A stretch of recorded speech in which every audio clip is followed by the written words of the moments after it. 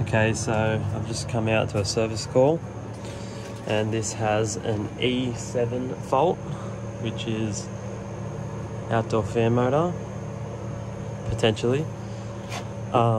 So basically it came out with the fault and the customer said that she just turned it off at the wall controller, turned it back on, nothing was working, and has just left it, but now it's actually got nothing on the controller. So I've just opened it up and there doesn't seem to be any power anywhere, so I'm just going to find the switchboard and see if there's any power.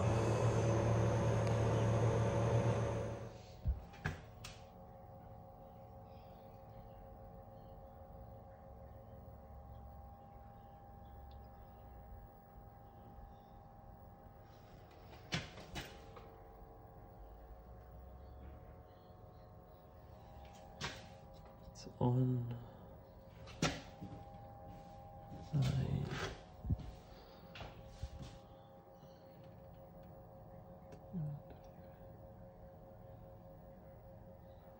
Go there, on and on, both on.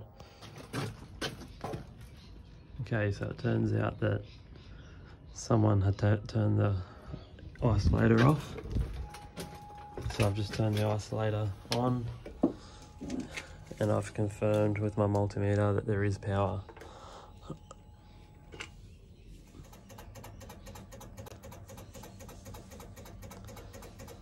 So it's really important to make sure you've got power on all three phases. Don't just check one phase when testing for power. But that's just turned on, so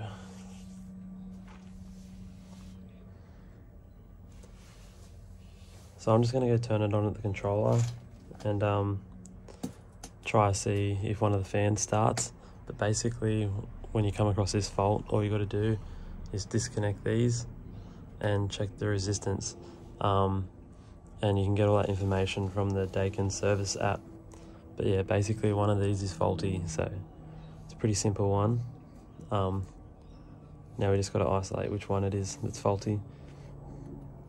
Alright, so I turned the unit on, but no fans started. They both didn't start, but the compressor did. So I've just went and got my good multimeter, and I'm going to check the resistance of each fan individually. It's important to have sharp little prongs or else you won't be able to do it. And your multimeter's got to be able to be on ohms, but you've got to be able to change the range because each one's different. So, wonderful.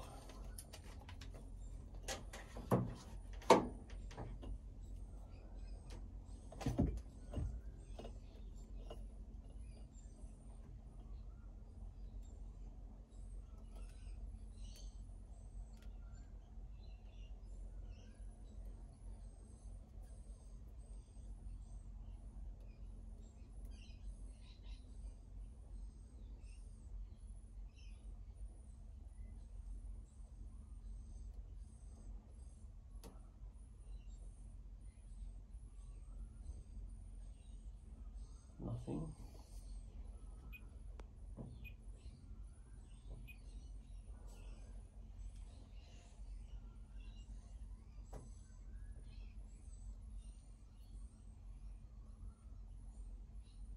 Nothing.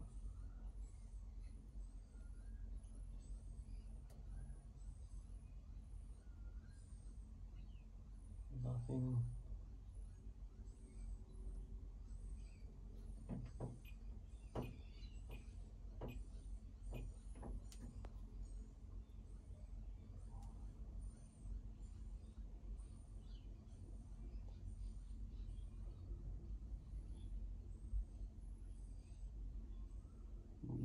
This fan's absolutely dead.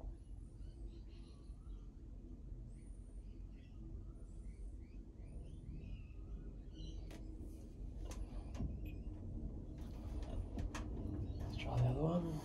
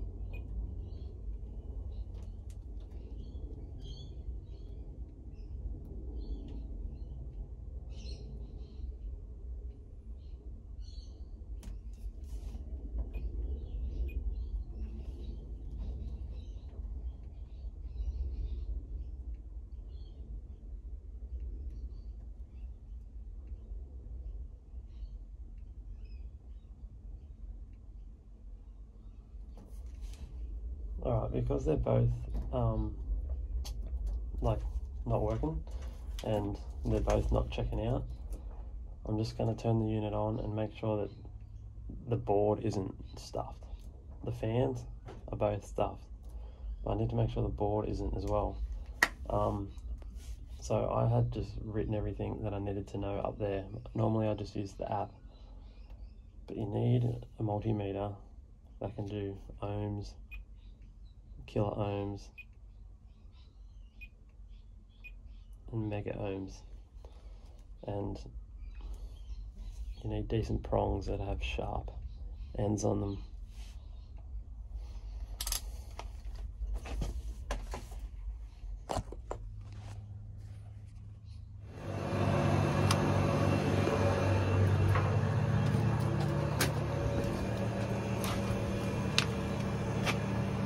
Okay, so yep, just to confirm, now I've tested both fan motors. They don't check out. All you need to do is check the resistance, and you get all that information from the Daikin app. And now, because they don't check out, I need to make sure that it's not the actual board that's faulty. So now I'm going to actually check each prong. So it should be in between common. You can get all this information from the app, but basically 3 of the prongs should be 0 to 15 volts DC, and one of them should be like 250 to 350 volts DC. So it's nice and easy. You just got to take your time and have all the information available to you when you're on the job. I'll check that now.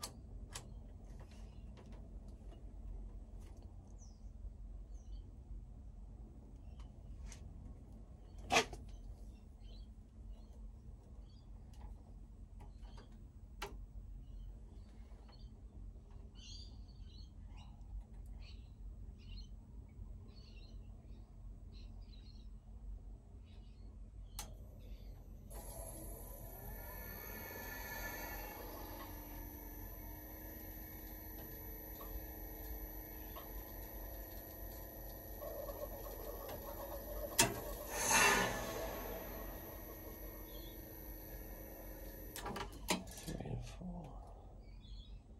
250 to 350.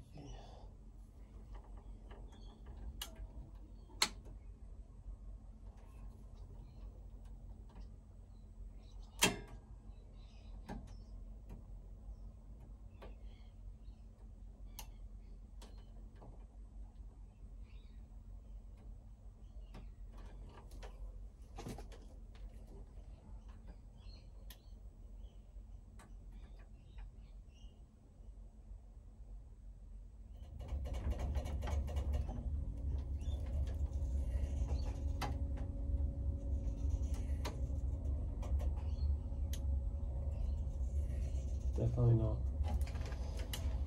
Alright, so basically I think the board is the issue. Very rarely do you have both fan motors go at the exact same time. It's very rare, but both of these have just stopped working. And if I had just checked the fans, I would have said, yep, both fans are not working, walked away, come back, put some new fans in, and it still wouldn't work. There's a reason why they're not working, and it's that board in there. So the problem is now we've got to replace the board and the 2 fans. So it's not hard to diagnose if you have the information. So I recommend just getting the Daikin app and always have it with you. This particular job I didn't need to plug in the tool, the Daikin tool, which you would plug into that blue one. There's just no need to. It's just a basic fault. So yeah, the fans stopped working, so it comes up with a fault. But yeah, the board's just not pumping out the right voltage. And you definitely need a decent multimeter where you can change the range. And funnily enough, these prongs aren't even the fluke ones.